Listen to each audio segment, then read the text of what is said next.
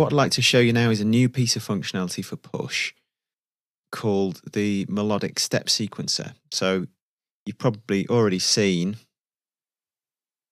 the step sequencer that we have for drum racks, but now you can step sequence melodies. So I've just loaded an instrument here, bass instrument. And to access the step sequencer, I just need to press the note button. Pressing the note button allows me to switch between live note mode, playing notes in live, and step sequencing notes. So, first of all, what are we looking at here? Well, using the ribbon controller or the octave up-down buttons, we can scroll up or down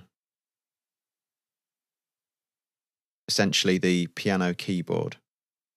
It tells you on the display here the current octave that you're looking at. Now, the notes that you can program information for will depend upon what scale you've got selected currently. So I've selected a C Dorian. So I'm seeing all the notes from C Dorian. It's actually in key mode. If you have it in chromatic mode, the notes that will work, you can see they're very dimly lit. There's the root note, there's the other notes from C Dorian, and you've also got the notes in between as well. So when we're in key mode, all the notes are that sort of ghostly white colour. The first 7 buttons, first 7 pads, they're your 7 degrees of the scale. Up here, this decides which bit of the clip will be looping. And it also indicates which bit of the clip we're currently looking at. More on that in a minute. Now, for me, it's really important when you are step sequencing melodies so that you can keep track of stuff to record onto a fixed length of clip. So just to recap, we hold the fixed length button. We can select the duration over which we're going to be recording. So I'm just going to select 1 bar for the time being. So I've already recorded some drums in. Let me just hit play.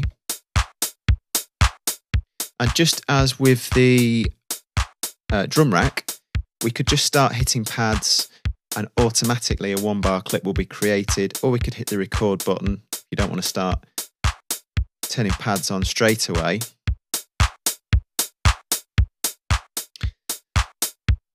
And now you can see we've got the now line, the playhead, which zips through pads from left to right. So that indicates where we're at in the bar. Down here,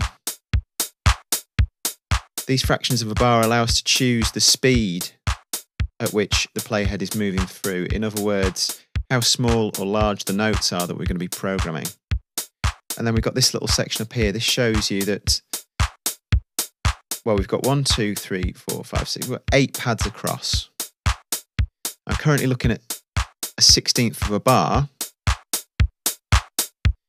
So in fact, my bar will be 2 times 8, 16 pads long.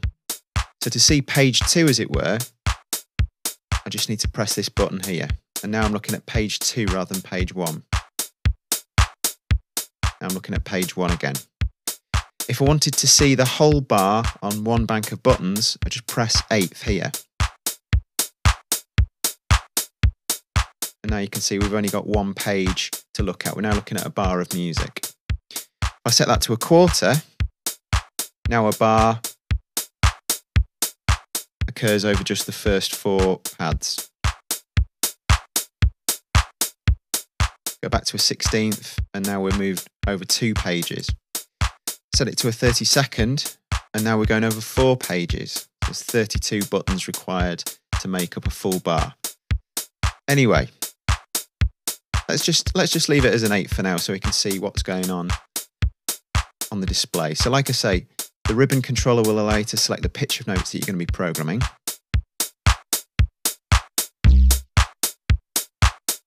And all we do is turn lights on and off.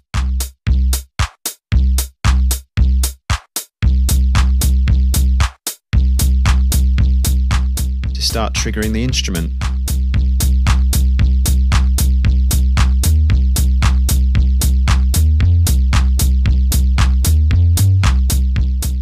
Now at the moment we're dealing with a monophonic instrument that will only play one of those two notes, but if it was a polyphonic instrument like a piano, we could program a chord in, for example.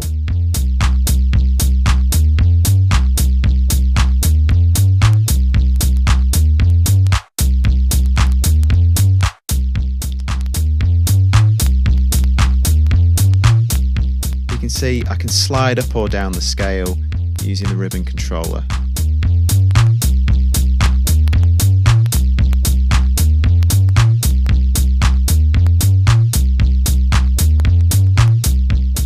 Press note again, you can see we've gone into live mode.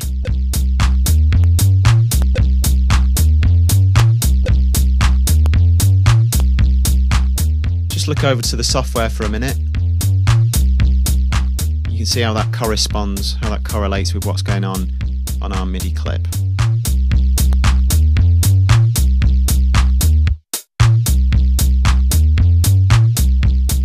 So what else can you do with the melodic step sequencer?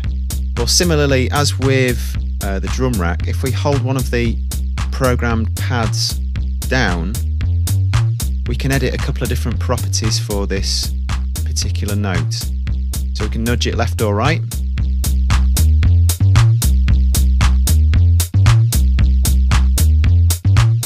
We can change the length of it.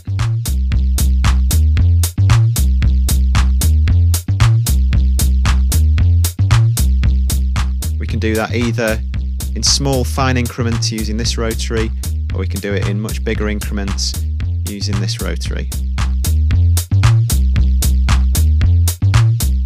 We can also adjust the velocity.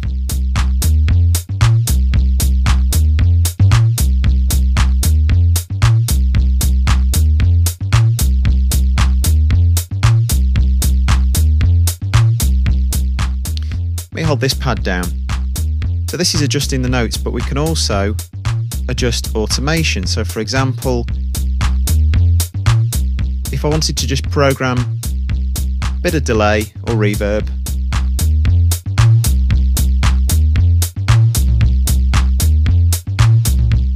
on that note, I can very cleverly hold it down, press Automat here, and just program some automation for that note.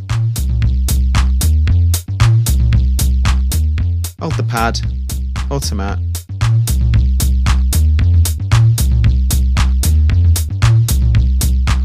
Just breathe a bit of life into that.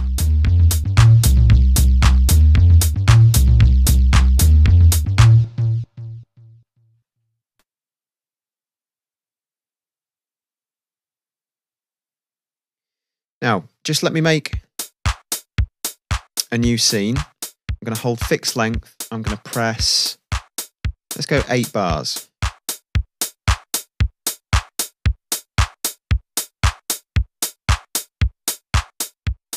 And let's select a 16th.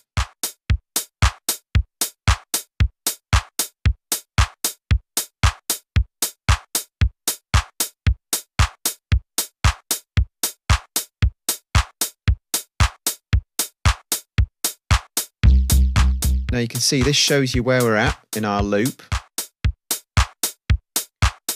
But when we get here, we've run out of pads. So how do we edit the second set of 4 bars? Well, this is a little bit of a workaround. I'm going to press a quarter down here. And now I can see my whole 8-bar loop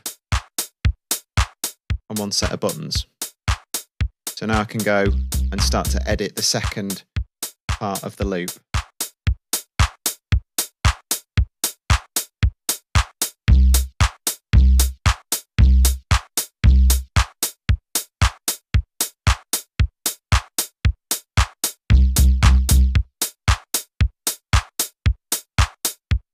So you've almost got to zoom out so you can see the whole of your loop here.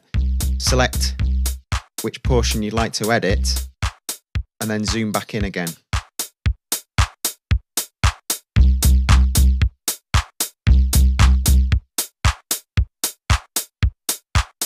And one final thing, Let's just go back to the beginning. We can change which portion of the clip is looping by clicking first pad and clicking and holding the second pad, and that's the area around which we'll be looping.